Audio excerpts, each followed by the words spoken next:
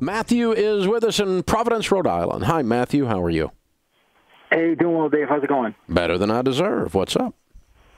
Hey, so my wife and I are in baby step 2. We have $190,000 of debt besides the house. Good Lord, on what? Yeah, mostly private student loan debt of mine. What are you, a doctor or a lawyer? I'm a stupid musician. A stupid musician? Yes, sir. I actually, I'm not currently working with music right now, making money. I'm actually in insurance, so that just goes to show you the biggest stupid tax I've ever done. Good Lord, what is your degree? Did you get a degree? No, so even worse. Oh my Lord! And how much of this $190,000 did you spend on that not getting a degree thing?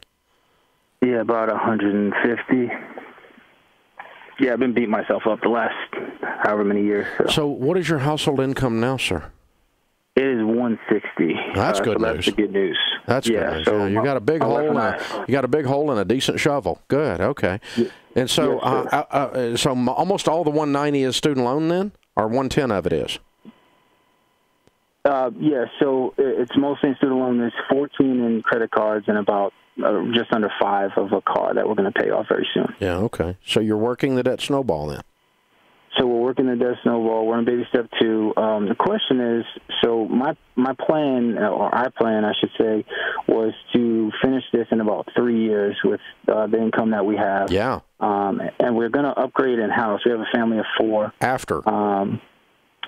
Absolutely after. Yeah. The question that my wife proposed was, our house, we have about $100,000 worth of equity in the house. Mm-hmm. So she was proposing, what if we get down to about the $80,000 mark or so in a few years, 2 years, maybe cut the debt snowball by a year by selling the house at that point, finishing it off, and renting while we save up for. Yeah, it's still the same period of time to get into a new house, though.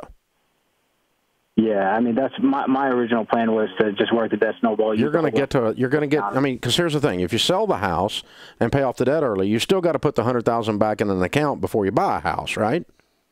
Right. And so you're just swapping pockets with your money here. You're not gaining any time on your calendar towards getting a new home. So I'm going to sit right there. I'm going to sit right there in that house. Moving is expensive emotionally and financially.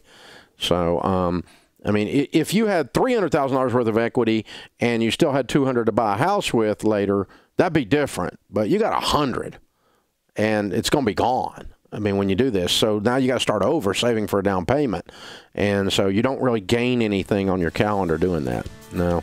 Hey, I'm glad you're working your way through it. It sounds like you got it lined up, and hey, we've all done stupid stuff in the past. It's in the past. Put it behind you. But plow through it, clean it up. And learn your lesson. Teach your kids don't do this. So you change your family tree now, man. Way to go. Good for you. Hey guys, thanks for watching. If you enjoyed this video, click the subscribe button to get the latest content and check out these other great clips from the show.